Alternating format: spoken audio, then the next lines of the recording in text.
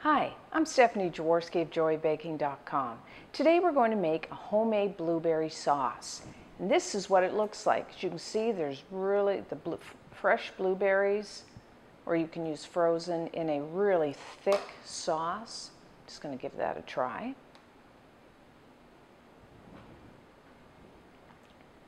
Well, it's really nice. It's got the tanginess of the blueberries. I mean, it really highlights the flavor of the blueberries with a little sweetness to it. So this is really easy to make, and you know, you can use fresh or frozen blueberries. I've done it both ways. And what you will need is a medium-sized saucepan, and you will need about a pound, which is 450 grams of blueberries. Like I said, fresh or frozen. And that would be, if you want to go by volume, 3 cups. So just put that in your saucepan. Now make sure you wash your blueberries and pick through them and get rid of any soft ones. And if there's any stems, which I notice I still have a few, I'll just pick those off. Let's take those off and put them in there. And then to that we need some sugar. Now you can use anywhere from 3/4 of a cup to a cup of sugar. That's 150 grams to 200 grams, depending on the sweetness of your berries. So taste them. If they're really sweet, which some of them are, you could probably use less sugar. And if they're a little tangy, then add more. You can always adjust your sugar later as well. And then you will need some water. I like to add about 2/3 of a cup, 160 milliliters, just of tap water. Now, if you're using frozen, though, blueberries, I find because there is a lot of water, I kind of tend to cut that water back to at least about a half a cup, 120 milliliters. And then we will need, I like to add like just a pinch, like 1/8 of a teaspoon of ground cinnamon. I don't know, I like cinnamon and blueberries, to me, just go together. Again, you can leave that out. And then just a little pinch, 1/8 of a teaspoon of salt.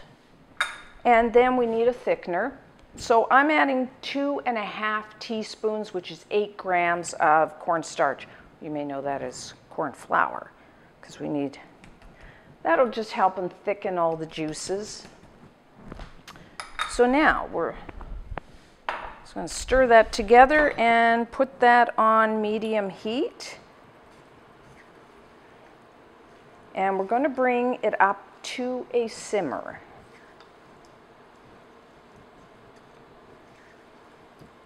Okay, so now at a simmer.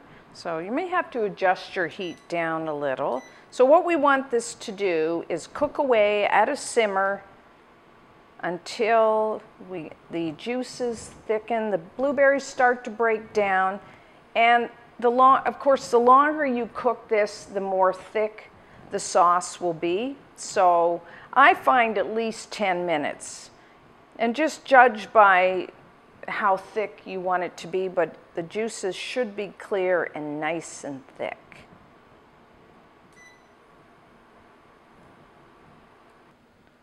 Okay, that looks good. This is about after 10 minutes, so I'm happy with this. Nice, thick, clear sauce. So I'm going to remove that from the heat. Now, remember, there's a couple of things. Remember, as this cools down, it will thicken up. So keep that in mind.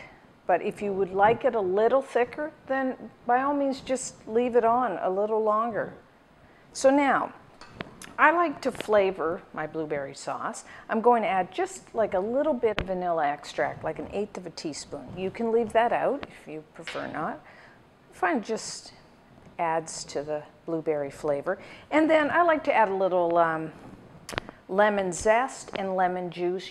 Again, you could use an orange, or you could even use a lime, or you could just leave it out. So always wash your lemon really well. Use organic if you can. And I'm just putting like maybe a teaspoon. Only grate the outer yellow skin. You don't want that white underneath. It's kind of bitter tasting, which we don't want our sauce to be. Just a little. And then I'm actually going to add a little juice. If you kind of press down on your lemon before you cut it, kind of softens it up. It's easier to get the juice out.